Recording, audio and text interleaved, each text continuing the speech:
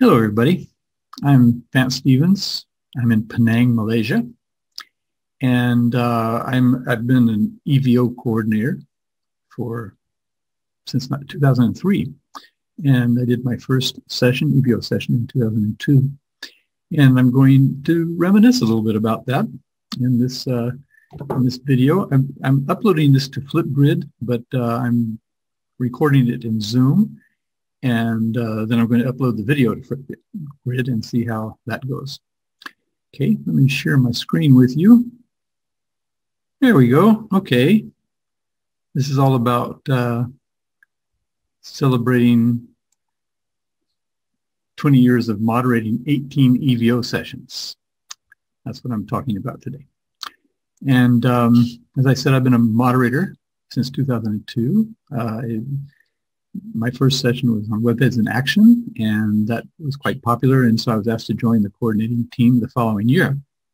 And about me, I'd been an English teacher long before that. 1976 was when I started teaching ESL, EFL, ESL. I think it was ESL at the time. And I got my hands on a computer in 1979 and made some CAL lessons in Saudi Arabia where I was working.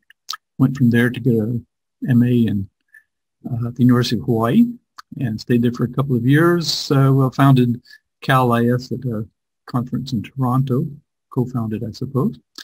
That's when we started CAL-IS in 1985. And then I went to Oman from 1985 to 1995, 10 years, taught English there, and coordinated the CAL facility at the Language Center there.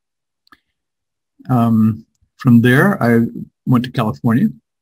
I worked as a software developer for a couple of years doing speech recognition, CAL software. And 2 years later, I went to to UAE, United Arab Emirates, and stayed there until 2018. 2019, I was awarded a CAL Lifelong Achievement Award at the CAL Research Conference in Hong Kong. And I was an English language specialist for the U.S. government for a while. Earlier, before COVID took over about a year ago in 2020. So anyway, all my presentations are shared. I share everything. You can find this slideshow with its links intact at bit.ly/Vance2021 EVO moderator. If you're interested, you want to follow any of the links I'm going to show you right now. So as I said, in 2002, I did my first EVO session. It was Webheads in Action is what it was called. There's a web page for it. All of my stuff most of it's pretty much still online. I wrote an article in an encyclopedia, the TESOL Encyclopedia of English Language Teaching. There's the article. You can have that online as well. So this is a gallery of participants that I made for the web page for the session, and it's appeared in places like Second Life and after the fact. So it's 2002, 2003. With these people and many others, I put on a session called Communities of Practice Online, and we had the session, took it to Baltimore in March, and this is a little bit larger here. Okay, so we called our colloquium a case study of a community of practice, and we studied ourselves as a community practice. So anyway, we did that at TESOL in Baltimore. In 2004, I didn't do an EVO session. I was still a coordinator. It was my second year as a coordinator. I became a coordinator in 2003. And then in 2005, though, I started something called Establishing and Maintaining Web Presence, where I was sort of showing people things about computer communication and connecting online and establishing web presence. The second year we did it in a Moodle. The Moodle has disappeared. In that session, the coordinators were Elder Bob Brennan, people remember him, Buthain Al-Othman. Elder Bob, I would say, is resting in peace now. He's from Texas. We met him in San Antonio at the convention that year. In 2007, I did an EVO session on Webcast Academy. Webcast Academy is set up by Jeff LeBeau. Graham Stanley was one of the co-moderators. And the portal page for that is still online. So I don't know how many links work, but basically this is kind of where we based it. Jeff had written an article for me in TESOL EJ, where I'm an editor, and he editing on the internet column. So he'd written an article about his Webcast Academy, and all makes interesting reading. Well, that was in 2007. In 2008, I was just on the coordinating team. I didn't do a session. In 2009, I started something called Multiliteracies for Social Networking and Collaborative Learning Environments. And that was because TESOL Principles and Practices of Online Teaching had asked me to do a course in Desire to Learn. And these are the portals.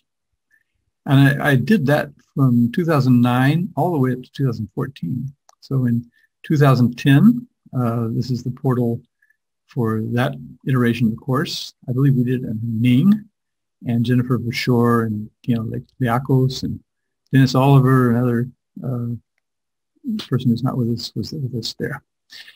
2011, we replaced Nina with Nelba Quintana. And in 2012, I did it with Kalyan Chattopadhyay. And in 2013, Claire Braden-Siskin and Anna Christina Pratis joined me in doing that course. And again, you can see these are the EVO session pages for that. In 2014, I didn't really point out that in 2013, I started calling it Multi-MOOC because I was getting into the MOOC concept as a literacy focus. So by 2014, I called it Multi-MOOC. And this is our last version of that course. And if you go to the sidebar here, you can see all those archives over on all these iterations were archived. And it started in 2004 with the TESOL courses that I did all the way up through 2014. And this is the 2014 version. So now I'm doing EVO Minecraft MOOC, and I've been doing that for the last 7 years, 2015 to 21. And it has a Facebook group. Also, you can get the syllabus there. The Multiliteracies, Multi-MOOC is still has a Facebook group, a community in Facebook. WebEds in Action has one as well. Okay, well, this has been a little reminiscence of 20 years of EVO, my 20 years with EVO. And if you want more about this, follow the links that's there. You can find my slides at bit.ly/Vance2021 EVO moderator. Thanks very much. Have a nice day. Hi. Okay, well, thank you very much. I just saw that this uploads very well to, I can upload a video here and also record spontaneously. I can't see how much time there is, but what I forgot to say was that what I really love about being an EVO moderator is that it's given me the opportunity to experiment and try out my ideas. And that's been very valuable to me. And I hope it's been valuable to others. Bye for now.